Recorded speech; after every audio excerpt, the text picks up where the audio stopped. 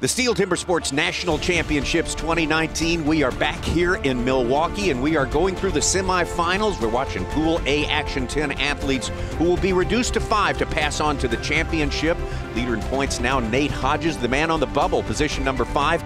Cassidy Shear and Tommy Sanders and Kevin Holtz with you. And Kevin, now we're going to look at the standing block and the single buck, two of the most recognizable, really, skill sets in the whole business of lumberjack sports. Good on Nate Hodges. He is just running away with it. He has already got through 2 of the more technical, skilled, and I think he's going to maybe even fatten his lead in these next 2. Standing block is a fairly straightforward event that a lot of these guys run into in all their local divisions, as is single block. Well, Kevin, it goes without saying, all these guys can cut a good standing block. Who are going to be the standouts in your mind? I'm looking at position 4 and 5, Jason Lentz and Cassidy Shear. This is going to be a great opportunity for them to grab some STIHL championship points. Mike Slingerland, Nathan Waterfield. In my mind, I put those guys in the underhand cutter camp. Jason Lentz, Cassidy Shear, I think they're going to grab some more points. To tell us more about the next event, here's Dave Jewett with the Duluth Trading Company Discipline Review. Athlete versus tree. Their goal, sever a 12-inch log. This is a standing block. The standing block mimics felling a tree with a racing axe as fast as possible. When the gun fires, you have to chop halfway through the log. In order to do that, know the log, be familiar with your equipment. The best athletes will put 10 to 12 hits in the front. The elite athlete will put 6 to 7 hits in the front. The turn is a 4-step motion with speed, minding the chips on the ground which you've removed. Run to the back side with no hesitation. Open up the back with confidence, making a split decision. Do I take another chip for safety, or do I have the confidence to drive this log off?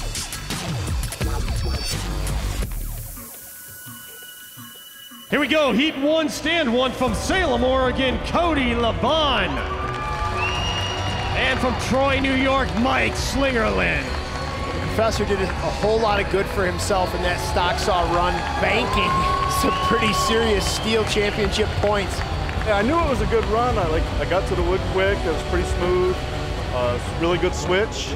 I just tried to listen to the motor and keep it in the power band, you know.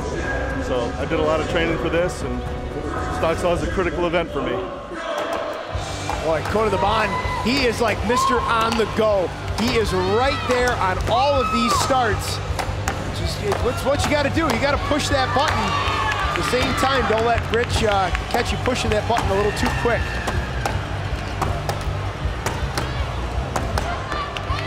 Mike Slingerland's got a bit of cuttable wood in the front side of that block. He's looking to break. There it is. Takes the heat somewhere around 23, 24 seconds.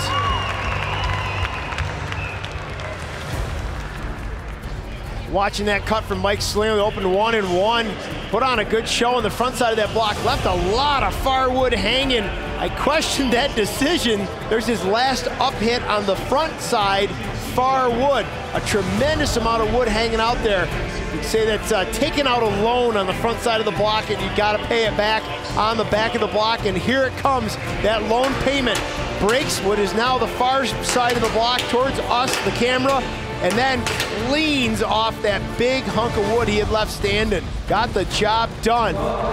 So holding down the lead right now is Mike Slingerland, that official time, 23.62. Cody Laban, a time of 28.29. Ready now for the next heat of the standing block chop. It's going to be Calvin Willard, the forester and logger from Vermont, facing off against the young man who started his chopping and sawing career at the University of Tennessee, Adam Lethko. My name is Adam Lethko. I'm from Maryville, Tennessee. There it is, Adam Lethko. I started competing at the University of Tennessee back in 2008, 2009, 2010. I was in the STIHL Collegiate Series. There at the time, it was kind of hard being in the Southern Collegiate Series. Like, there wasn't the help down here that much to get the training in, or the knowledge wasn't here. Lumberjack show opened up there, brought a couple more competitors down here, gave me a chance to work with some of those guys. When I graduated college, then they offered me a job for the summer. I was like, well, shoot, sounds fun to me. And about the same time, hired Matt Slingerland to come work for us. And he said I could one day be in the series. And I was like, shoot, I don't believe that, but you know, I'll set the goal, we'll start working at it. And it took me 3.5 years from that point to get accepted into the series. We're 3 years after that now, so that's 6 years ago. On my way to Milwaukee again for the second time, so I'm pretty happy about that. It looks like stand number 2 in Adam Lefkoe. There you go, Adam Lefkoe, overall championship points down there in 8th place right now. A little bit unexpected, a little bit farther down. You'd expect Adam Lefkoe to be at this point right now. Calvin Willard has found the going a little bit tough. He's in 9th place coming in, so 2 guys who need to throw down a good cut here and hope for a higher finish. Improve their point standings after 3. We are in the 3rd discipline, our 6 here. Well, Tommy, I just like watching both these guys cut a standing block. They both present the act so well. They both, especially Calvin Willard, just extends, rakes across the ground. Boy, Adam Lefkoe really tight on that go as well. Willard, though, spraying the hits around. The grain on that block just not really holding up like you'd think it would. And he sort of glides one up on an up hit.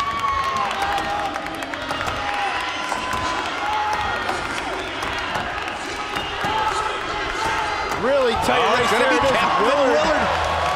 One hit behind his Lefkoe.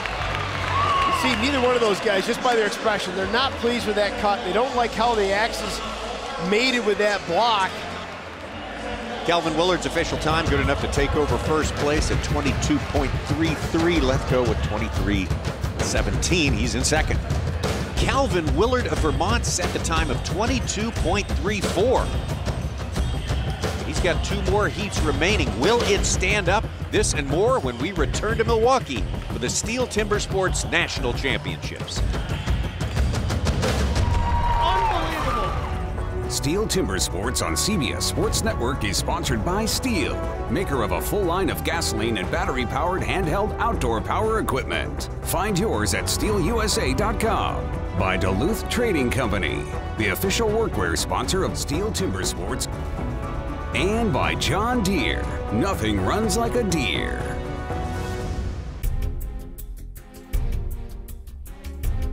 STIHL Timbersports coming to you from Germanfest on the Summerfest grounds here in Milwaukee, Wisconsin.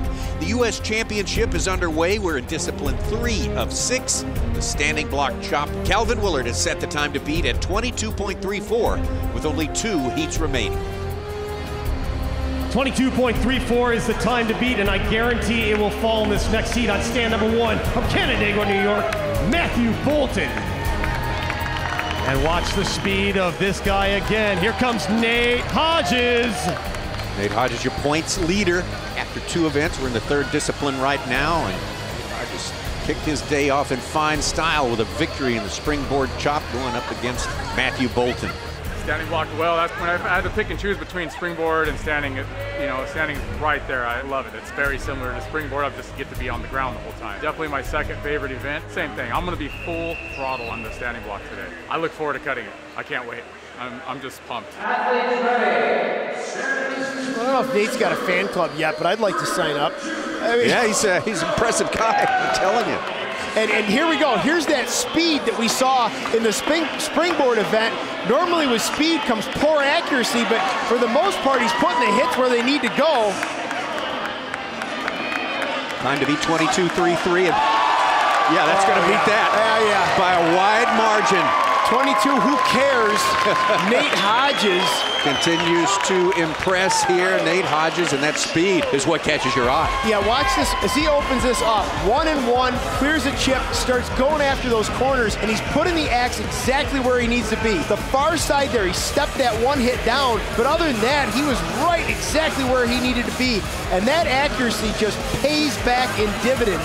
If you're not just spraying that block with hits, if you're putting them where they need to go, each one of those hits that goes where it has to go saves you that correction hit, saves you a 2nd, not to mention that blistering swing speed.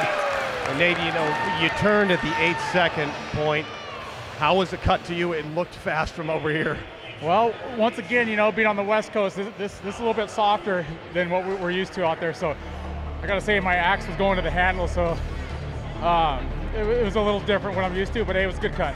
Good job. There you go. He's putting it right to the handle. That's Nate Hodges. Well, I'm sure we'll be talking to this guy again. That's our new leader in the standing block. How about this official time? 15.67 for Nate Hodges. That is just unbelievable. I know them boys coming up can do better. My axe was hanging, but as hard as they hit, I wouldn't be surprised if they send the axe in deep and get hung up too. 15.67. Seconds from Diana, West Virginia, Jason Lentz. And originally from Hayward, Wisconsin, big round of applause for Cassidy Shear.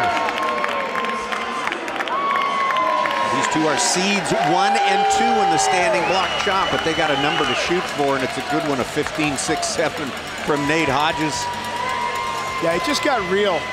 We went from the low 20s, 22-3 from Calvin Willard, and the bottom just fell out of these times. Cassidy Shear comes into the standing block again in 5th place. So Lentz in 4th place.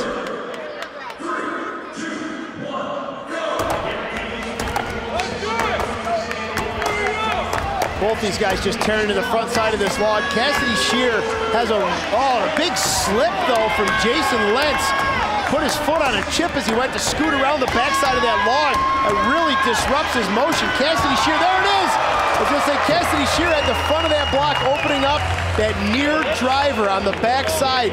He makes that cut, severs the fibers, the top of the block rotates. That just opens the window just that much more that he can go after that far wood. An official time of 17.40 for Cassidy Shear, so if it's anywhere near than that, it could looks like a second discipline win out of 3 for Nate Hodges.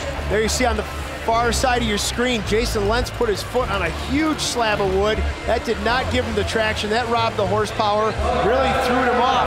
But watch this finish from Cassidy Shear. He just reaches back, hands together, rakes it around, finds that last fiber. It's a tough heat right there. And neither one of them, it looks like, will take down Nate Hodges. I mean, I'm happy. I'm doing what I do. You know, I got my other events coming. I think about those. And, you know, out of the next 3, I'm not gonna count myself. But out of the 3 events, I'd say hot saw is gonna be my strongest. Nate Hodges still holding down the top spot with 3 disciplines remaining. Nate Hodges around at an 8-second time. He's taking the big wood out, and he's decided to drive it already, and he's done it. Single buck coming up next. This is the STIHL Timbersports National Championship. Welcome back to Milwaukee. 10 of the top 20 Lumberjack performers are underway here. The guys got started with the springboard chop. And we have seen some ups and downs from the start here, Kevin. Yeah, very much ups and downs. Adam Lethko was out there trying to break his own record and just couldn't quite put it together, but it's all about that guy right there. Nate Hodges just running away with so many disciplines, continuing his dominance as he worked his way into that standing block event. Swing speed, swing speed, swing speed, the 3 key elements that came down to that win in the standing block. Well, we're back with the saws. The old misery whip, the single buck is coming up next. This next event is the single buck, and on stand number 1 from Maryville, Tennessee, Adam Lethko. And give it up for Calvin Willard. No gas required, just pure endurance, elbow grease, and a misery whip. This is the single buck. It's a 6 to 6.5 foot saw. It's a science to make these saws. It's a science to run these saws. On go, you want to go full speed on a push or a pull stroke using the entire saw. It's a 2 to 3 peg and raker. The pegs are the teeth. They cut the wood. The rakers clean the wood. You want to use the full saw, cutting on the forward stroke, cutting on the back stroke, using every muscle in your body from your toes all the way up to your head, driving the saw with confidence through the entire log. If you deviate from your technique, you can dive a raker into the wood, bringing you to a sudden stop. Then you have to regain that momentum, losing time.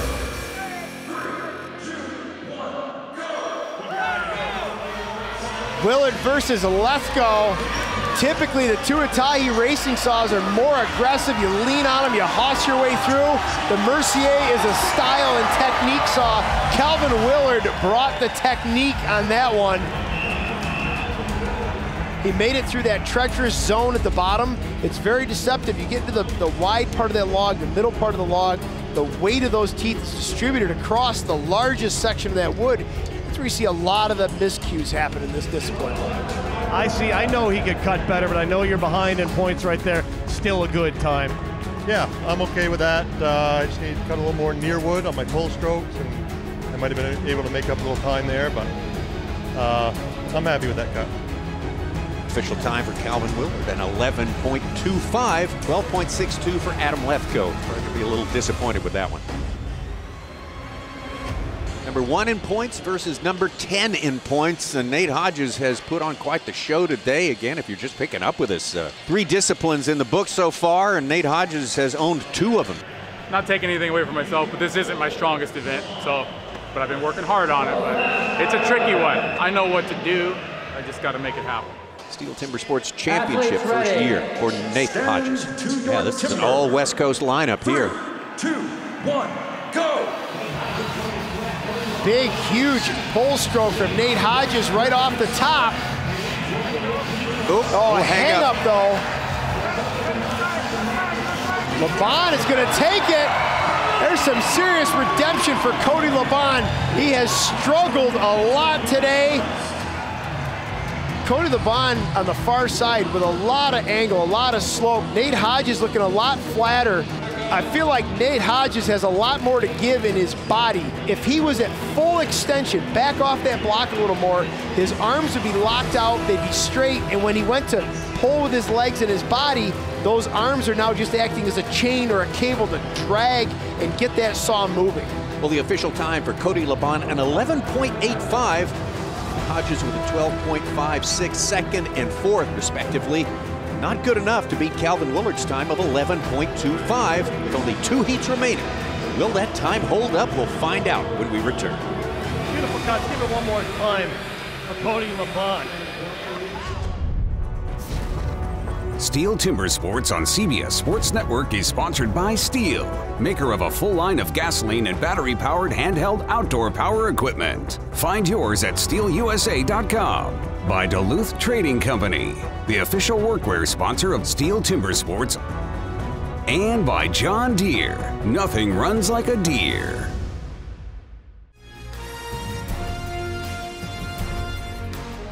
Welcome back to Milwaukee. We are here at Germanfest on the Summerfest grounds. The U.S. Championship is underway. We're in discipline 4 of 6, the single buck. Calvin Willard has set the time to beat at 11.25 with only 2 heats remaining. Here we go in this heat. Jason Lentz is going up against Nathan Waterfield. Nathan Waterfield, now the guy on top of the bubble in 5th place, coming into single buck competition. Jason Lentz in 3rd place. He's looking pretty solid as it stands now, but we've got the results of the single buck. We've got the underhand and the hot saw yet to go. Jason Lentz just epic power on stand number 1. Waterfield needs to counter with technique. Oh, what a race! Ooh. That was Jason Lentz's run to lose, and that one hang-up may have just cost him that race. Sure looked a little bit like Nathan Waterfield. I'm not 100% on that, but that was the first impression I got. And things were looking really good here. Drawing off big amounts of wood on the pull stroke, and then you saw that stroke came back, handle came up in the air, and that really put a lot of pressure on the far side of the wood, a ton of weight on a very small number of teeth, and that's what causes that hang up. Waterfield, look at the stretch. Look at how far he's moved out. His back foot block actually failed him. He's stepped way back out. He's off of it. Great cut from Waterfield. I think he just fought his way back to the top on that one. I'm really excited. I made a last-minute decision. I used my head, my experience. I switched saws, like literally as they were calling me to go into the room out back. And I'm super happy that I did it, because I was nervous that I was going to hang the other saw, because it was a saw I wasn't familiar with. So I'm very happy with myself that I made that switch, and I just ran my saw and I did it justice. So yeah, not bad. So Nathan Waterfield's official time, an 11.76. That's good enough for 2nd place so far. That early cut in the first heat from Calvin Willard, still holding on as the top figure. Cassidy Shear is our fastest qualifier throughout all the qualifying events in the country. Mike Slingerland going to be our number 2 seed in this competition, and the time to beat still, as we just mentioned, 11.24 from Calvin Willard. Cassidy Shear has moved up into 2nd place in points after the standing block. Still a pretty good deficit, at least to start this single buck, behind Nate Hodges. Stand to your timber. 3, 2, 1, go! Cassidy Shear, our number 1 qualifier in the entire country, coming in against one of our oldest, wiliest, and most technical single buckers, Mike Slingerland! Mike Slingerland takes down Cassidy Shear! Goodness. What an upset! Unbelievable! the professor, obviously where he needed to be. He was in the last heat. He's seated with Cassidy Shear. Mike Slingerland taking the victory, and that performance is our John Deere power play. Nothing runs like a deer. Let's take a look at this side by side. The professor doing everything right down through this block. A little chatter at the top. This was all Cassidy Shear, though, down through the middle of the log. Huge noodles. And then somewhere here at the bottom, there it is. An aggressive angle change on the pull stroke. Hangs up on the near wood. Big smiles from that man, Mike Slingerland, taking Cassidy Shear in that last heat. Well, I knew I had to leave it all out there on the deck today. There was no chance in playing it safe. Once Calvin Willard cut that 11.2, just an amazing time, I knew I had to get everything into it. There's our STIHL Timbersports overall points. After 4 disciplines, it's still Nate Hodges with Cassidy Shear has certainly made up some points on him. Only 1 point behind at 29, and only 2 points behind him, Mike Slingerland, Jason Lentz, and Nathan Waterfield. At this point, those would be the 5 who move on. But we have 2 more disciplines to decide before we do know who moves on to compete for the championship. And we will have that for you when we see you next time here in Milwaukee.